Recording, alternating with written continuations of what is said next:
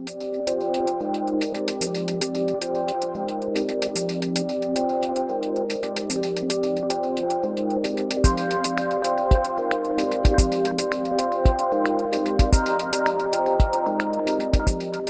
Medicinal Chemistry program at UNSW is a new program that we've introduced to teach students about the design and development of new drugs.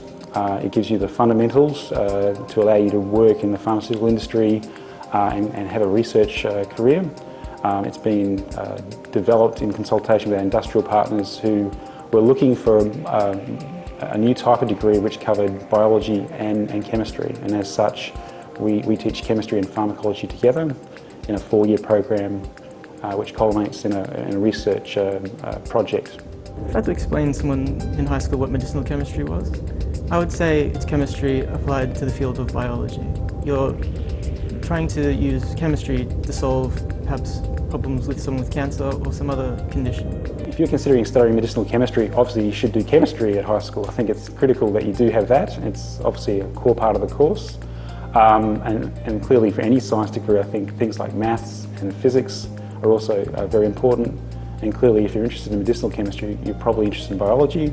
So again, it's not absolutely necessary that you have that, but it is obviously would be beneficial to you. What excites me about medicinal chemistry is the ability to work on new problems to try and find cures for disease. As a high school student, I was really interested in how molecules interact with the human body and how a drug that you take in a pill form, how this actually interacts with proteins and parts of the cell which give an effect which makes you feel better, and to help people out like that is, I thought would be really rewarding.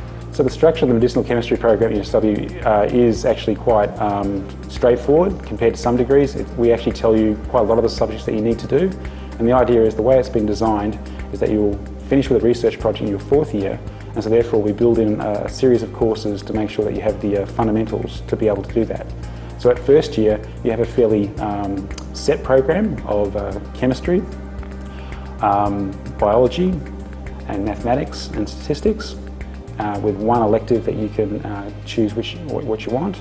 Then you progress on to 2nd year where you start to focus on chemistry and pharmacology and biochemistry.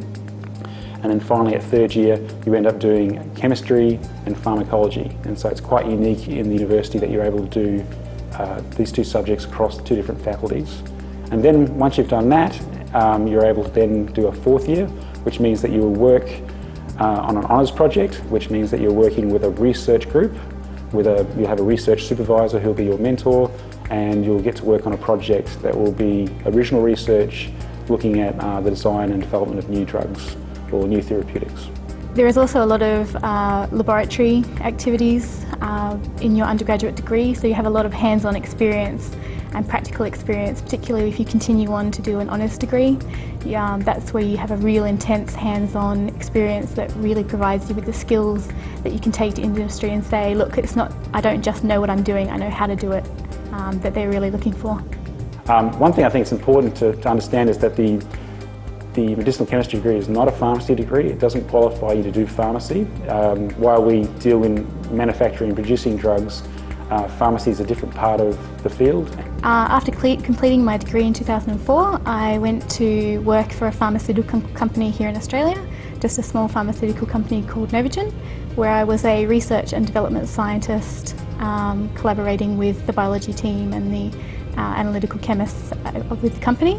Anticipating that there'll be certainly people going into the pharmaceutical industry and biotech industries, but we've already got students who are getting summer vacation scholarships working with the Heart Research Foundation, working with the Lowy Cancer Centre, and so we anticipate that many of our graduates will end up working in the pharmaceutical industry in some form.